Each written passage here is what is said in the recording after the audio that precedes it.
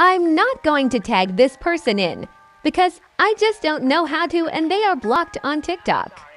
Also, I'm not going to mention their name because don't want TikTok to think I'm bullying that person.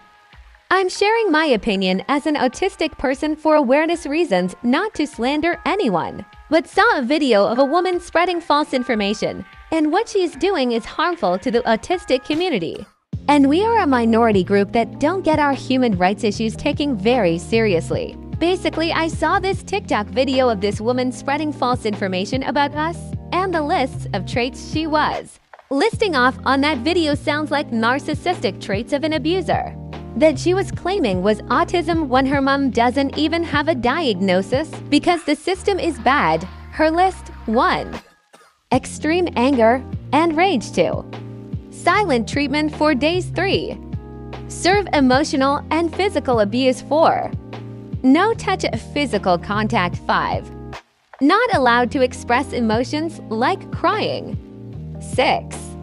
Made to isolated in one's room of the house alone, apart from anger and rage for some, and no physical touch. The rest are traits not related to autism, and I know because I've been around people on different ends of the spectrum my whole life, and I'm sick to death of people who are not autistic thinking they know more than we do. No offense.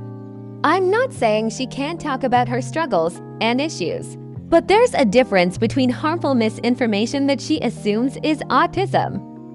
I do believe her mom has autism based off her other video, but she clearly has something else going on to undiagnosed. I politely brought this issue up in her comment section and tried to tell her how harmful it is.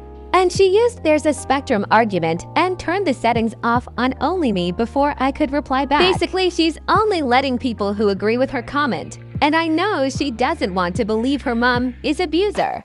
It's much easier to blame it all on her mom's autism than face the truth. But that level of selfishness means people in society who don't know what autism is will think. That is what we are about, feeding into hate groups like Autism Speaks in America, and so on. Please do your research before assuming something is autistic related. Thank you.